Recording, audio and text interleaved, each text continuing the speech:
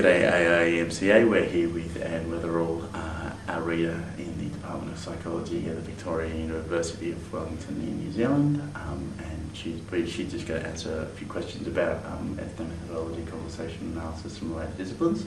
So Anne, what are the basic ideas of conversation analysis? Well, I'm in psychology, as you mentioned, and for psychology, one of the basic ideas from conversation analysis is that really interaction is a basic form of social human behaviour. So it's the study of one of the most basic forms of social behaviour, interaction. So for me, the study of social interaction, talk and interaction, conversation is basically psychological. Okay, so how is that study done? Well, you make recordings of everyday interaction, whether it be institutional talk or everyday mundane talk. And one of the fantastic things about it, from my perspective, is you're collecting examples of human behaviour in the world that would happen without the researcher's interference.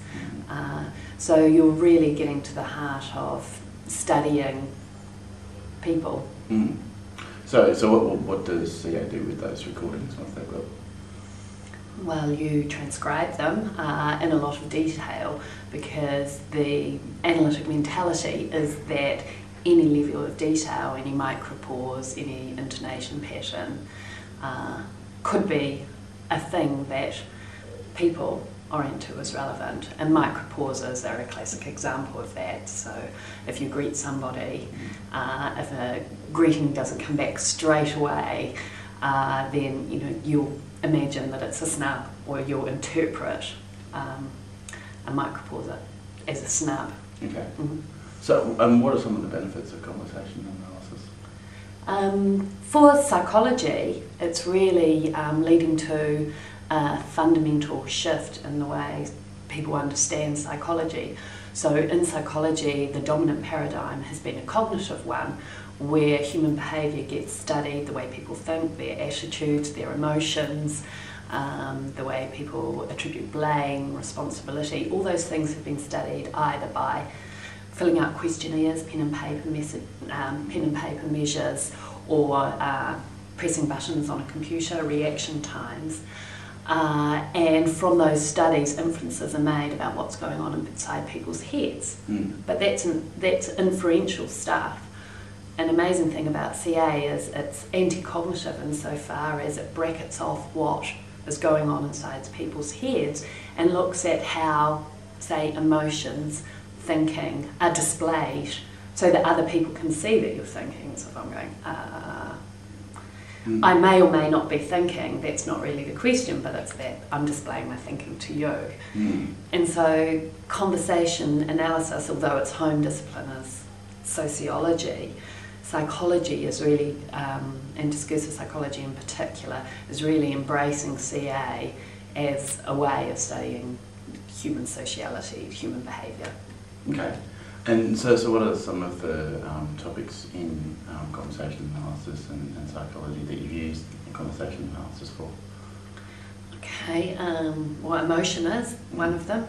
How is it that people display and respond to emotion?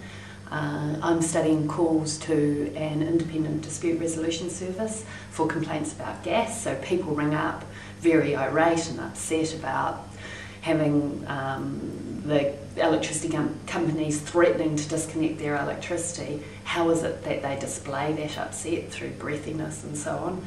But the independent dispute resolution service wants to be neutral, so they tend to not respond with empathetic responses, but for example go, okay, have you, and offer a practical solution to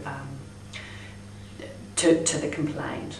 So there's interesting ways, for example, the way emotion is displayed and handled in an institutional setting. And then the organisation finds that very useful, because they're not sure what it is to do neutrality in an interaction. So for example, the manager said to me, should they train the conciliators not to say okay, because perhaps okay shows that you're agreeing with somebody and aligning with them, therefore not being neutral. But I was able to say to them, no, when you look at how okay is used in conversation, it's to move on to a next thing. To say, okay, we'll move on to finding out whether you've paid your bill or not. Okay, moving to a next activity. So I was able to feed that back to the organisation. Don't train your conciliators not to say okay, because that would change the nature. So we don't really know a lot about how interaction actually works, because it's not always self-evident from what words mean. And so that's where conversation analysis comes in.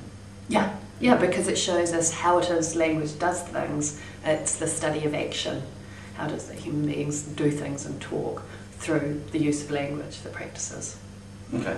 Well, thank you very much, Anne, and thank you for today. Great.